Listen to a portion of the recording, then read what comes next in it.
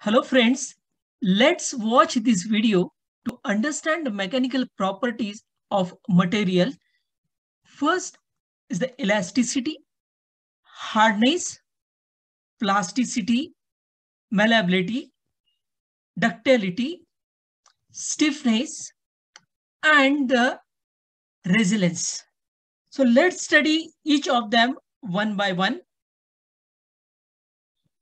So let's start with the elasticity. When we stretch a rubber band, the shape of the rubber band gets deformed. Now, when you stop stretching, the rubber band regain its original shape and size. This is due to the elastic nature of the rubber band. So, what is elasticity? Elasticity is a property of material by virtue of which a material can regain its original shape and size after the load is removed. Now let's understand plasticity. When we applied a load on a bar, the shape of the bar goes under the permanent deformation even when the external load is removed.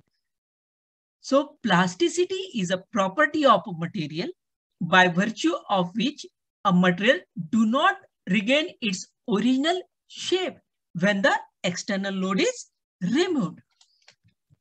Now, let's understand the hardness. Let's take an example of two different wood. One is the pine wood and other one is the teak wood. Now, hammer the nail on both the material with the same force. So, we see that the nail is easily penetrated in a pine wood, but in a teak wood, there is no penetration of nail. This is because teak wood is harder than the pine woods. Let's take another example. The hole is produced in a mild steel square pipe with a cutting tool. It is possible as the cutting tool is more harder than the square pipe. So hardness is the property of a material by virtue of which a material is able to resist the penetration. So hardness of the metal can be tested by the Brinell hardness testing machine or a Rockwell hardness testing machine.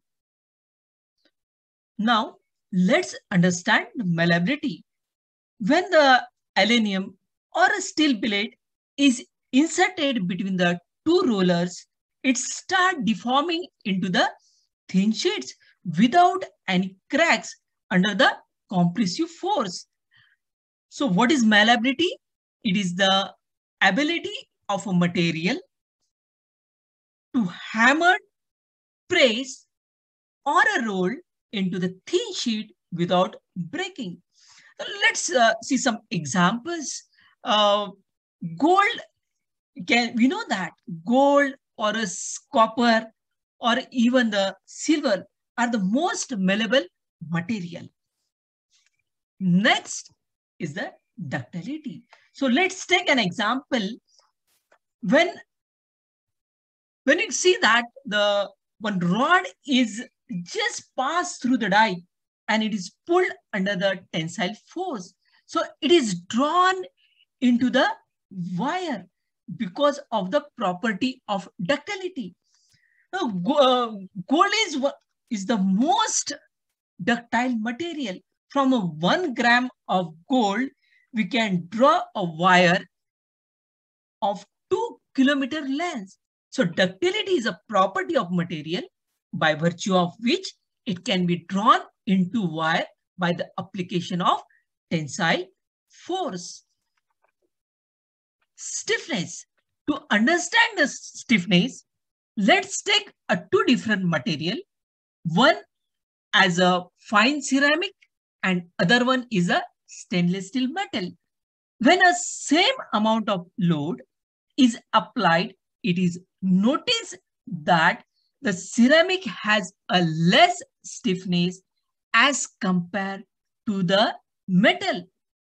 So what happens in this case? The material that deform least is said to be a stiffest material. So stiffness is the property of a material by which it offers resistance to the bending action.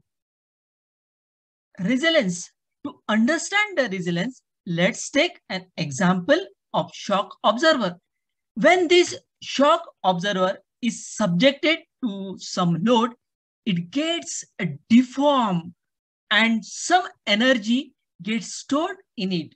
Now, when we release the load, the observer comes back to its original shape or a position without creating a permanent deformation. So, what is resilience? Resilience is defined as the property of material by virtue of which the material store some energy without creating any permanent deformation. So in this spring, you can see there is no permanent deformation, and that's why we can say that it is an example of resilience. Thank you, friends.